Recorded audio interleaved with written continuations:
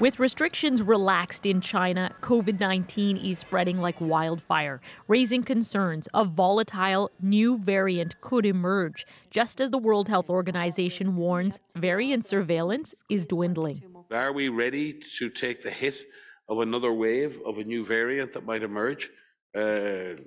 I don't think so. If you look at all of these, they all have those mutations. At Simon Fraser University, Fiona Brinkman and her team are tracking a soup of variants spreading in Canada.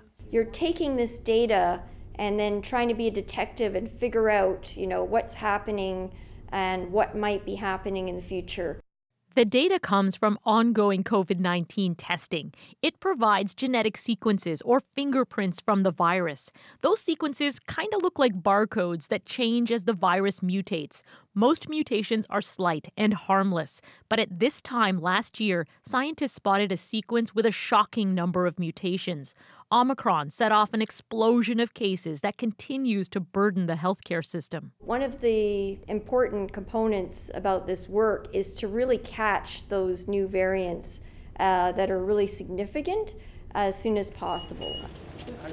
Catching a new variant early can guide public health decisions, hospital staffing, and vaccine campaigns, but it requires sifting through millions of samples. These variants are carrying more mutations than we'd expect. At Western University, Art Poon is working with data scientists at home and abroad, building programs to track specific mutations in the virus. We now have a sort of a short list of mutations that we're particularly concerned about.